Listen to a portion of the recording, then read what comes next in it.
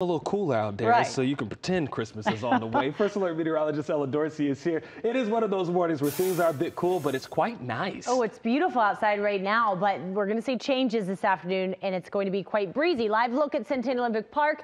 It's not too breezy right now. You can see some of the flags blowing, but that wind is really going to start to pick up. We're sitting at 55 degrees. Look, that breeze coming in from the east, from Canton to Gainesville to Rome. Your wind speed's now picking up. We're looking at gusts up to 30 miles per hour this afternoon. At noon, it's sunny. It's only 61 degrees, though yesterday at noon we're sitting at 70.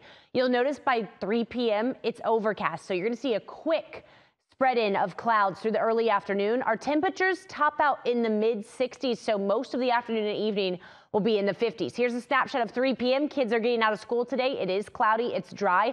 It will stay mostly dry through the time you eat dinner tonight. But when you're headed to bed, especially in West Georgia, you're probably going to hear some rain on the rooftop. That rain spreads in just before midnight, continues widespread through the overnight hours. Looking at tomorrow, by the time you get on the roads tomorrow, 8 a.m., most of the heaviest rain has moved out. We're still seeing widespread showers tomorrow, so it's not going to be a washout, but it is going to be a chilly, wet morning, and you want to add extra time just because we haven't driven in rain in over a month and a half. Incredible. 40s tomorrow, even after the rain moves out. Check out these temperatures, especially in northeast Georgia. That wedge of cool air is in place. You don't even really make it into the mid 50s. Areas like Gainesville, Blairsville, Athens going to sit right around 50 tomorrow afternoon. Meanwhile, look at LaGrange. LaGrange could hit 70, so there'll be a large gradient in temperatures through the afternoon. But for Metro Atlanta, I don't think we're going to make it out of the 50s. It will be a chilly day even after that rain moves out around noon. Temperatures stay in the 50s through the afternoon tomorrow. In terms of how much beneficial rain, here are the latest totals. Widespread areas getting about a half of an inch to more than a half an inch of rain. The further north you live, the more rain you're going to get. Canton, almost an inch of rain. Rome to LJ in areas northwest that are actually under a drought going to get the most rain. Over an inch of rain. That is very beneficial, much needed rain on the way, and it completely moves out for the weekend, guys. Look at how beautiful this weekend will be.